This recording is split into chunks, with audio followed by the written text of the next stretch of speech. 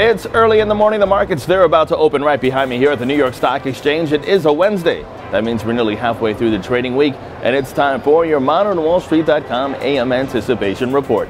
U.S. stock index futures pointing to a higher open this Wednesday morning ahead of key economic data and Friday's non-farm payrolls report. Now, with 2 days until Friday's non-farm payrolls report, the ADP employment report today showing private companies added 182,000 jobs in October. Also, September's trade deficit coming in $40.8 billion. That's the lowest level in 7 months, while the PMI Services Index scheduled for release 9:45 a.m. and non-manufacturing ISM at 10 a.m. Moving on from data, focus also turns to Fed Chair Janet Yellen, who testifies before the House Financial Services Committee on bank regulation and supervision at 10 a.m. Eastern.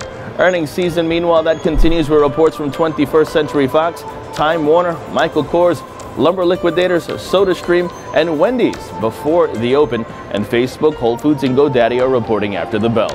Meanwhile, in Europe, German car maker Volkswagen paring some losses after earlier falling 7%, after the group said on Tuesday that it has uncovered inconsistencies when determining CO2 emission levels, which could affect around 800,000 cars.